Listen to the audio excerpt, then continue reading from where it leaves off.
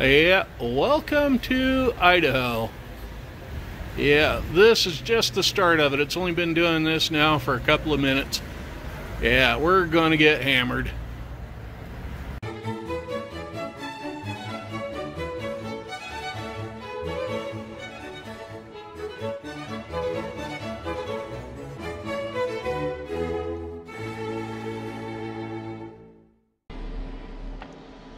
You can't hardly see it, but the snowplow has finally made it out here to the farm. And he's having a heck of a time getting through that intersection with that big drift that's in front of him that you probably can't see. So, yeah, I had to call in late for work today. I can't get anywhere today, and even the snowplow's having trouble. So, here in a bit, we will go out and fire up the LS tractor and see about digging out the driveway so maybe I can get to work today. Yeah. See if he can make another go at this corner here and get this drift moved. Yeah, it looks like he's gonna get it shoved over to the side.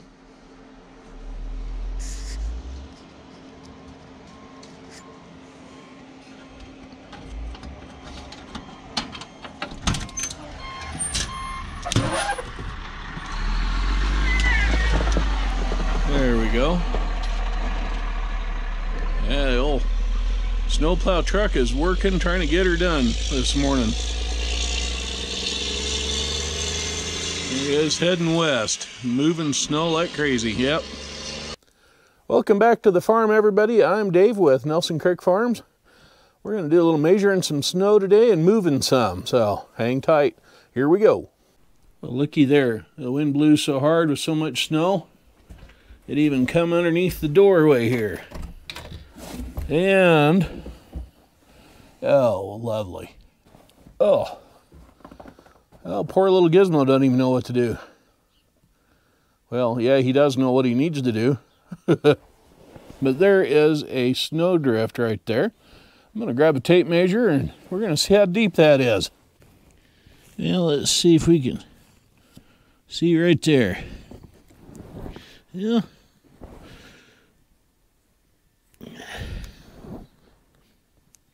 Right there on the back step, 4 inches.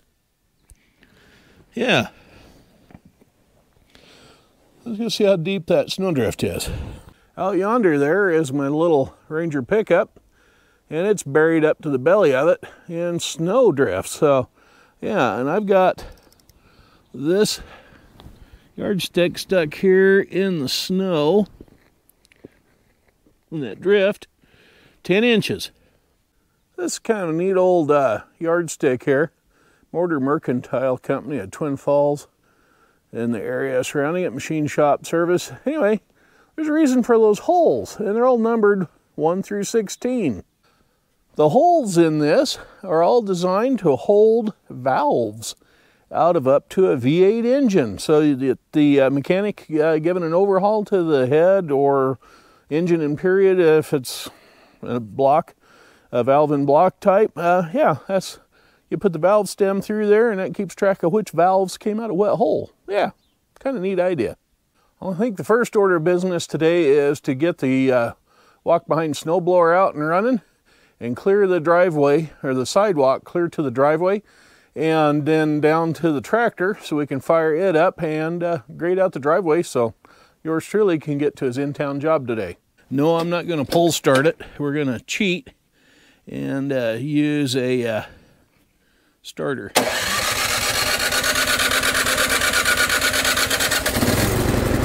Yeah, how about that?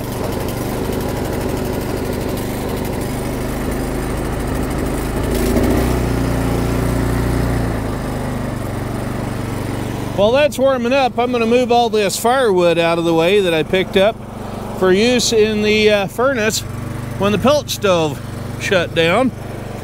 I get this out of the way so we can get the snowblower out of there.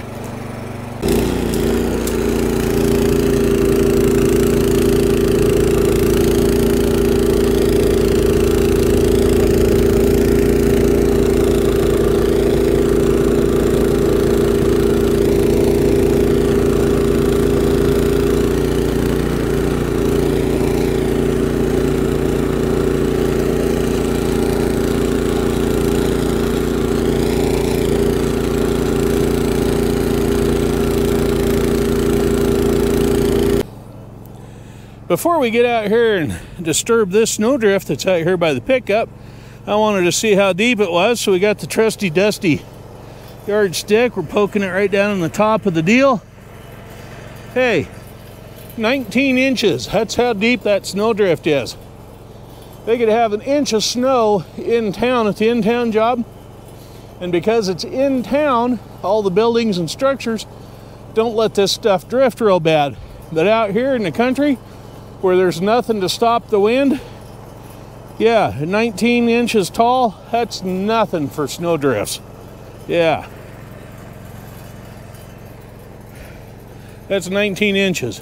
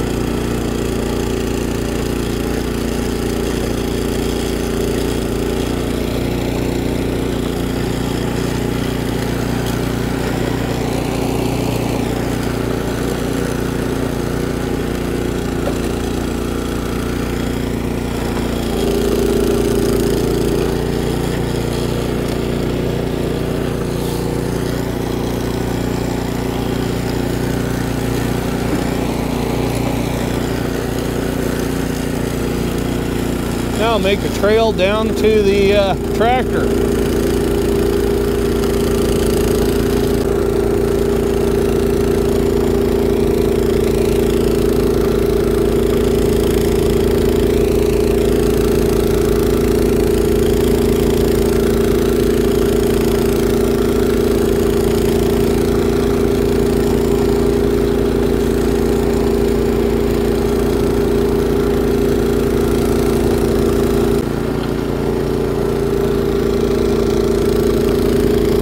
Always another big monstrous drift right here around the back side of the shed.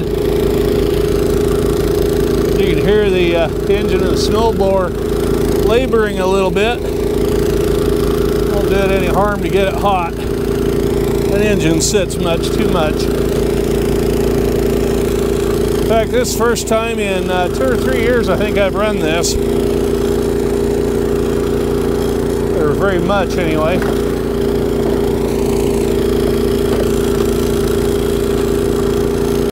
Stinky's pretty well snow drifted in and covered. And here's the target where we're heading to today. Yeah.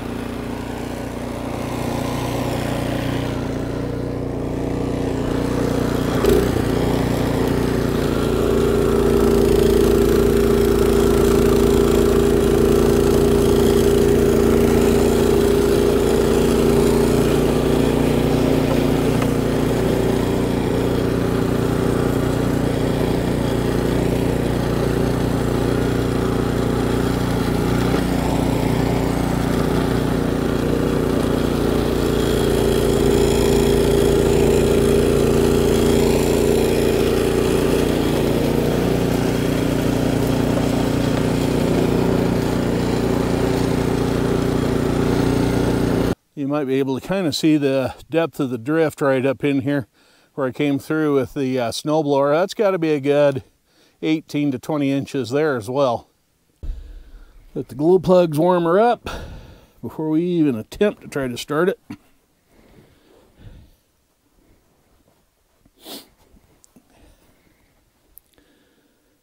There they go. Hey, how about that? Now we'll let her sit here and warm up a bit before I, whoo, the whole dash just lit up all over again. Anyway, yeah, we'll let her warm up a wee bit before we get going, and we'll go move some snow with it. Well, we're in four-wheel drive. Let's see what we can do about that drift that's there behind us.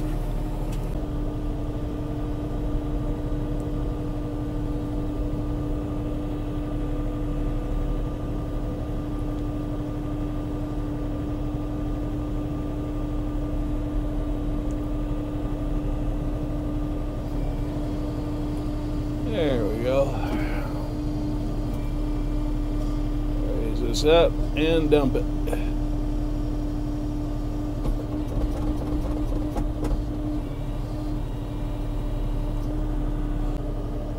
That pile of snow right there is about 3 foot high that I'm pushing. Oh man. Okay, let's get this out of the way here.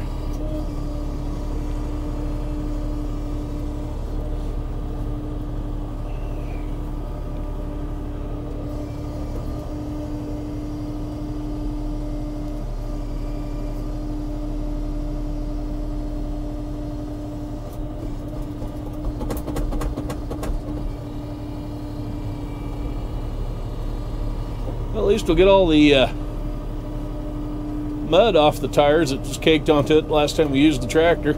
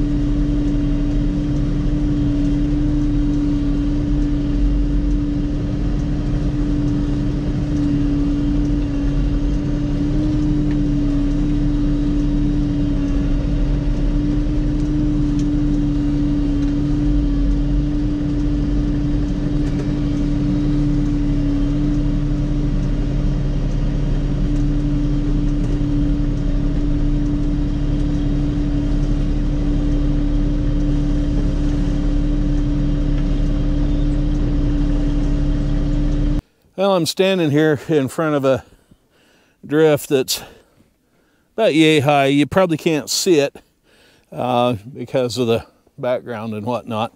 If I had a yellow lens on there, you could probably pick it up. Anyway, that's going to do it today from Nelson Creek Farms. I'm Farmer Dave, wishing you all well, and you all have a good one now. You be careful, be safe, be kind and courteous, and we'll talk to you later. Bye-bye for now.